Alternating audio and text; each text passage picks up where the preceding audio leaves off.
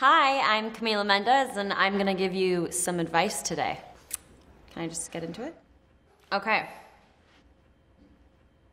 My friend is always late to meet me whenever we have plans. It drives me crazy. Should I just start being late for our plans as well? Punctual from NYC.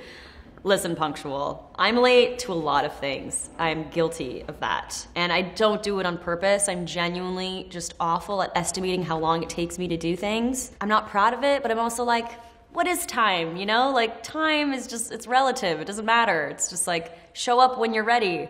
It's probably terrible advice, but after years and years of trying to be on time to things, I can't say that I ever am. What do you do if you accidentally like a crush's Instagram? Double tap happy from Virginia.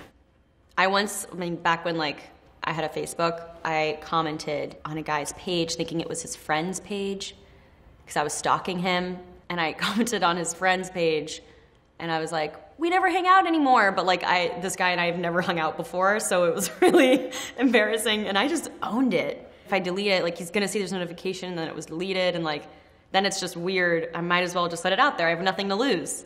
And then he actually ended up being like, oh my God, you're right, we should definitely hang out. So now he's all up in my DMs. My boyfriend and I just got a new puppy, and we are both big fans of Riverdale. What should we name our new pup? Archie or Jughead?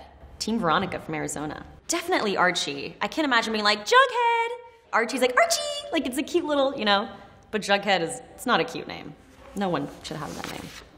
My boyfriend never posts pictures of me on Instagram. I don't think he's doing it on purpose to look single, but it still makes me feel like he's trying to hide me. What do I do or say? Pictureless from California.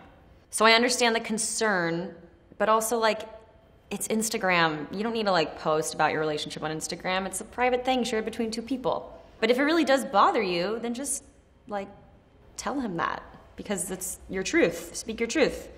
I think it's better to just be honest, even if you do feel a little embarrassed about it, than to deny the way that you feel. If he's your boyfriend, he should understand the kind of person you are, and if you care about that, then maybe he should consider posting pictures of you. Just saying. I have a job interview coming up, and I always am a bit awkward. Any advice on how to make a better first impression? I feel like your first impression is always gonna be a little different than who you are. Don't be so hard on yourself, is what I'm trying to say. That being said, when I'm getting interviewed, I tend to freeze up. I get really uncomfortable when people are asking me a lot of questions. But I've just kind of learned to imagine the situation as if I'm having a conversation with my friend and how I would respond to them. Because people respond to authenticity, and somebody will know if you're trying to be somebody that you're not. You can smell that from a mile away. So if you feel like you're qualified for the job, that's all you need. You don't need to defend yourself past that.